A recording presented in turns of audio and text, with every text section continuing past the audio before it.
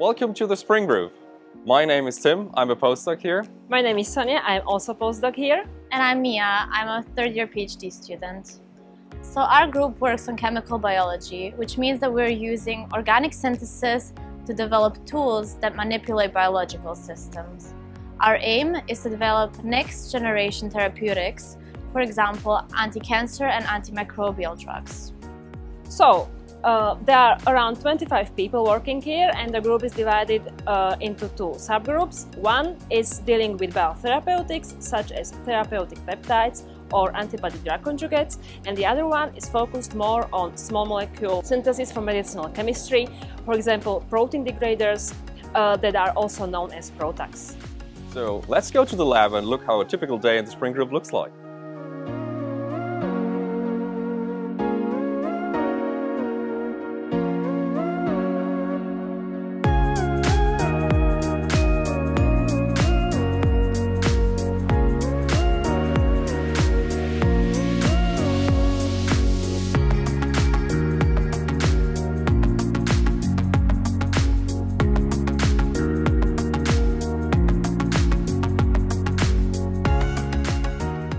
So we're starting off with wet lab organic synthesis.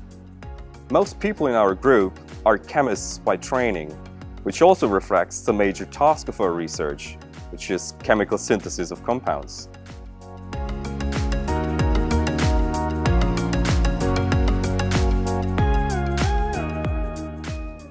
Here you can see how it is currently making peptides from natural as well as non-natural amino acids.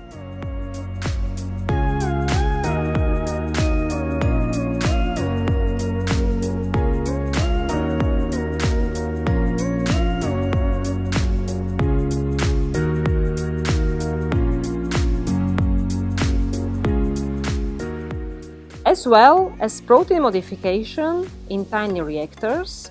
Here you can see, for example, this little thermal shaker.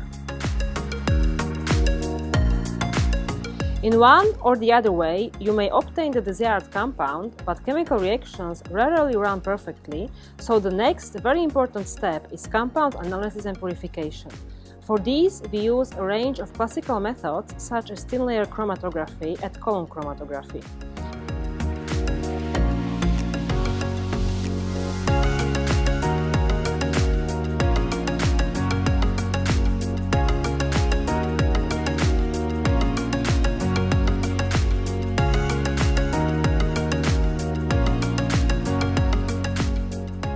The group possesses with automated LC-MS, which allows quick and accurate analysis of reaction mixtures. And one of the best things about LC-MS is that we don't need to share it with anyone else, as it is our own.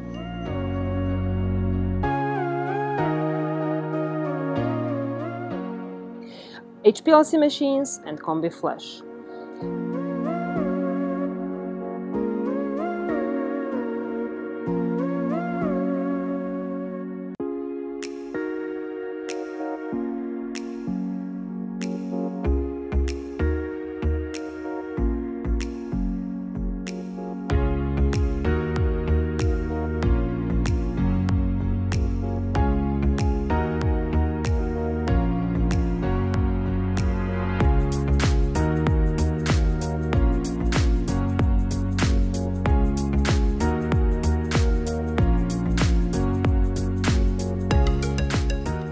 We are lucky enough to be able to obtain preliminary biological data in-house.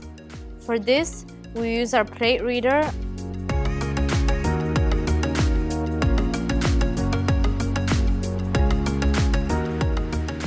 or gel rocker. For more elaborate biological outcomes, we collaborate with our industrial partners such as AstraZeneca or with academic groups at the Department of Pharmacology and Biochemistry in Cambridge.